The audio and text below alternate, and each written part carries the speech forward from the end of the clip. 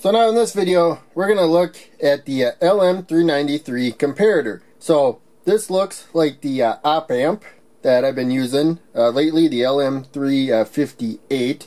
They use the same schematic symbol for op amps and comparators, but all this does is work as a comparator. We're going to wire it as non-inverting, and this does not output a high signal. We need a pull-up resistor for the high signal, but it will connect to ground for a low signal. So that's something to be aware of. But in case we're using the LM393 here, and it has the same pin layout.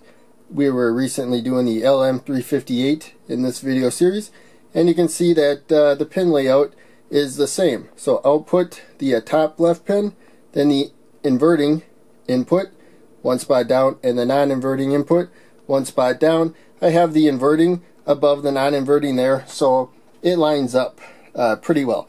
Now I already have our trim pot here to set a variable resistance to the it goes to that white jumper there, the non-inverting input. We're going to take a couple 100 kilo ohm resistors.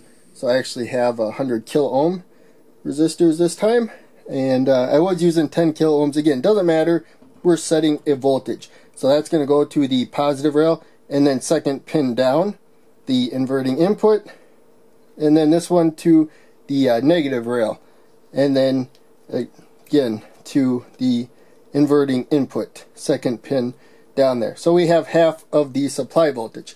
Now we have to use that pull-up resistor at the output because it's open collector, as I said before. So you can see we got this jumper here.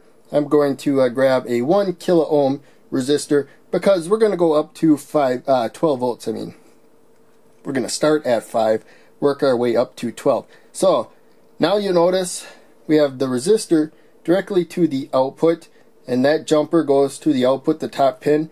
Down here I can put an LED in its place, and right now the LED is on, which means the output is high right now, thanks to the pull-up resistor.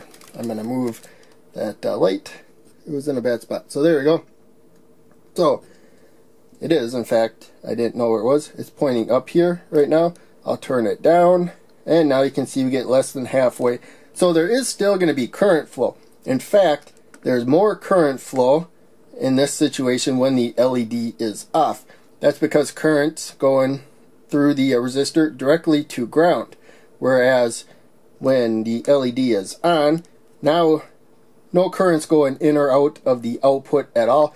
Current's going through the jumper, the resistor, that jumper, through the LED. So we have the voltage drop of the LED. If I yank the resistor, there you can see we have no current path. So that's one nice thing about looking at the current being provided by a power supply.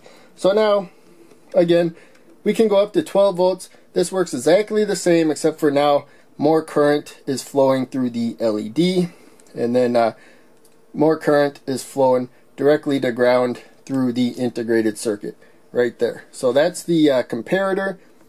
The difference from a lot of integrated circuits is that it does not source current. It only sinks it. It'll bring it directly to ground.